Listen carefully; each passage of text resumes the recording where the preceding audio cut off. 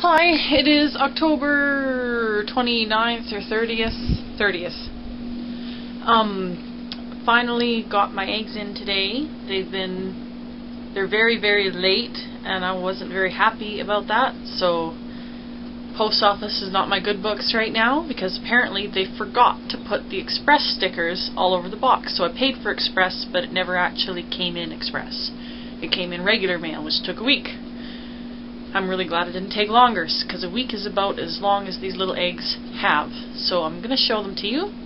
My incubator that I built is still awaiting a decent thermostat. So my dear lovely mother sent me my commercial one that works like a hot damn. So all these little dudes are Japanese quail eggs, and I've put them in the turner, and I just attached it to this little mechanism down here. I'm going to give it a pull, see how the eggs roll, and then they roll back.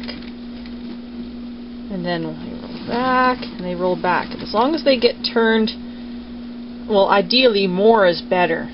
At least 3 times a day, if not more. They will do just fine. And these little trays here are where the water goes into. I can pour that in.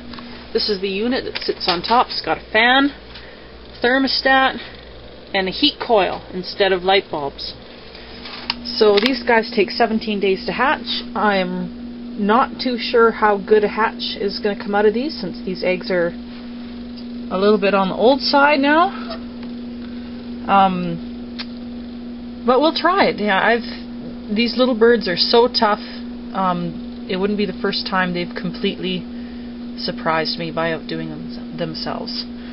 So we're going to try these ones, and I might order some more just in case these ones don't work out. And yeah, we'll see how it works out. So it is November the 4th today, and I've got all my incubator parts in and put together, and I'm going to show them to you. So this little doodad actually ordered 2 of these because I'm smart enough now to order 2 because I usually blow up the first one. No such luck this time. So this little guy here is the GQF wafer thermostats that you find in the Hubbinvator. This is a spare one that I got. The other one I've just put inside my incubator unit here, and it works pretty darn good. It's very sensitive. There we go. The lights come on. They come on and they turn off every couple of seconds. And we're holding really, really good temperature. I got 2 thermometers in there just in case one of them isn't working, and one of them definitely does show a higher reading than the other one. And then I've got my electronic one here. It says 102.2, and it gives you a minimum and a maximum, but I think that's a little bit high. I don't trust this thing very much. But I've just turned it down a second before I started this film, so yeah, right now the mercury is showing 102, and it should be a little bit less than 100.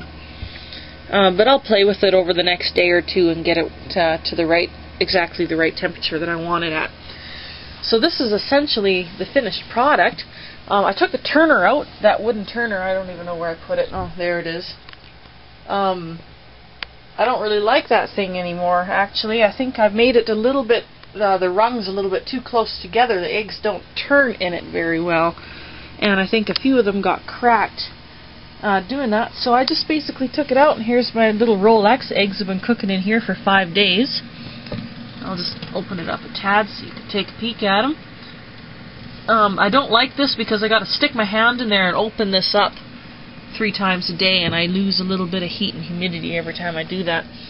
Nothing too drastic. I mean, all the other incubators that I've had over the years never had turners, and I used to have to put my hand in there and just give them a roll. And I got great hatches. Never really bothered it. But if I can get away from that, I will, because every little inconsistency just it's not really that great for them. But I mean, in the wild, a hen has to get off her nest once in a while, so that's kind of what I'm emulating. So I just did a bit of candling. I didn't do all of the eggs, I just did a few. But I'm definitely seeing vasculature at day 5 of incubation.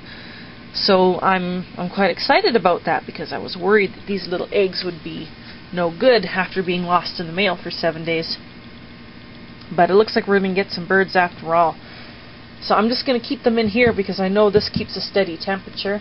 And until I get this one working and adjusted exactly the way I want it, they're going to stay in here.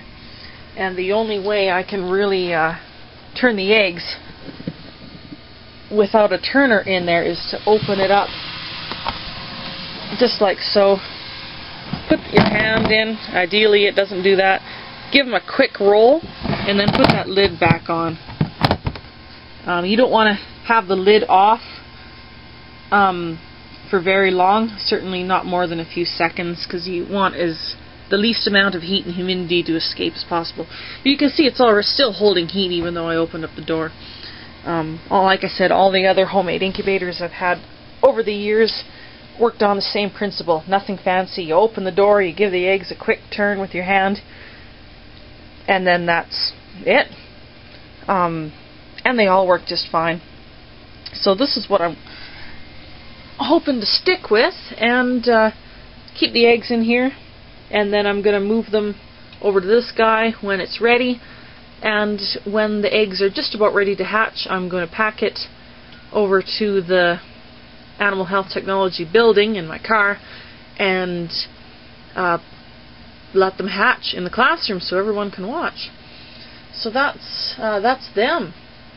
I'm quite actually happy, and I think that this unit, if you actually were able to find a lot of these parts second-hand for cheap, really free, I mean, you could probably do this for a lot less money than I had to spend because, well, I didn't really have much to go on here.